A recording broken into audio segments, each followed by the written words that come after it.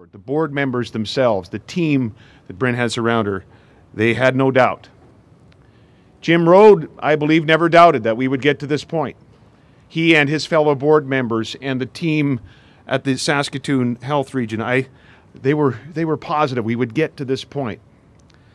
Successive health ministers, I don't think doubted that we would get to this point. Don McMorris and now Dustin Duncan, who have done a lot of work to get the government to the point where we're at to be able to make the contribution that we have. Saskatoon MLAs, I don't think ever doubted. They kept pressing forward and making this case, but it has been a journey. It's been a number of years.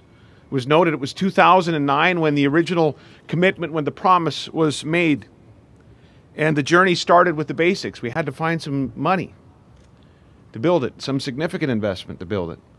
At the time, we were half owners of a fertilizer plant near Belle Plaine, and while that had turned out to be a reasonably good investment, we thought maybe the government ought not to be in the fertilizer business, but we should definitely be in the business of building new healthcare facilities in the province. And so with the privatization of that asset, we set aside $200 million as a start and committed not to touch it until we could get to the point where we're at today. That's how the journey began.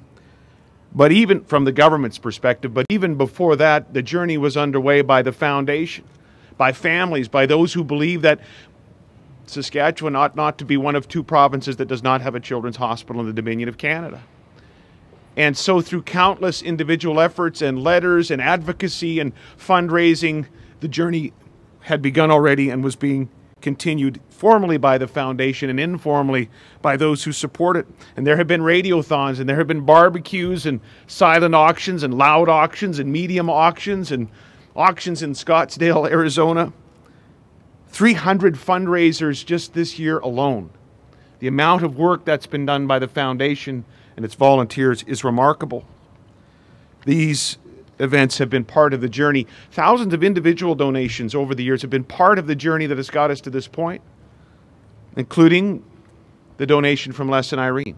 It's been noted. The largest that any children's hospital foundation has received in our country, $6.5 million. I think it's worthy of a thank you through them too to all the other individual donors as well. And from the region's perspective and the foundation's perspective and government's perspective, the journeys include a lot of planning, a lot of work listening to families in terms of the design of this children's hospital. 2 different adjustments from a budgeting standpoint, where we heard from the region and the foundation that the government needed to step forward with a little bit more money.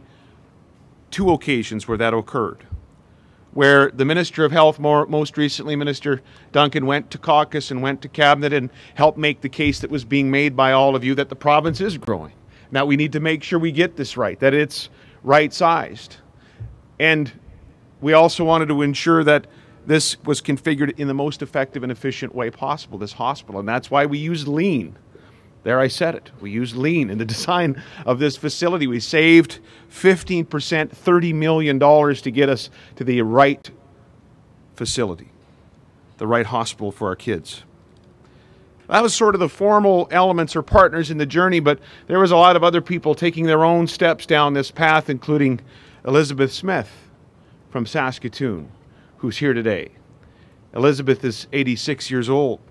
And when she heard the news about the Children's Hospital 2 years ago, she decided to get knitting. She wanted to knit blankets for the newborns. She was worried some families wouldn't have the means to buy a nice blanket for their child. Elizabeth was slowed by a bad case of pneumonia. So she spent 5 weeks in the hospital, and while she was there, she kept knitting.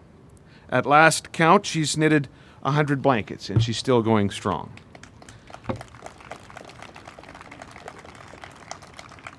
Irene Dubé has been crocheting blankets for the past 2 years and plans to have a blanket for every child when the hospital opens. Ladies and gentlemen, we're going to have a children's hospital in Saskatchewan. We're also going to have a blanket surplus in Saskatchewan.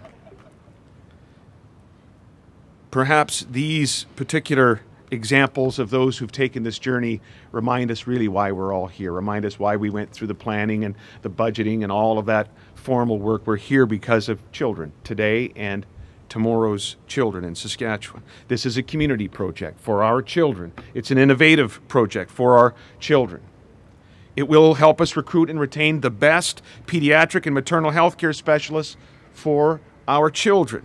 It'll offer state-of-the-art neonatal intensive care for our babies.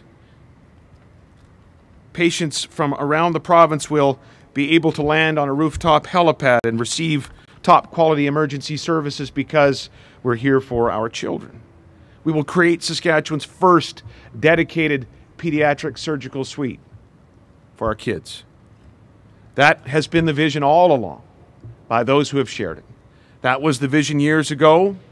That is the vision today for a children's hospital. The pre-work has been significant, but it's done.